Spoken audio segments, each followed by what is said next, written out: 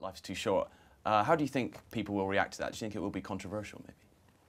Well, I don't. It doesn't feel controversial. Life's Too Short. It's not intended to be controversial.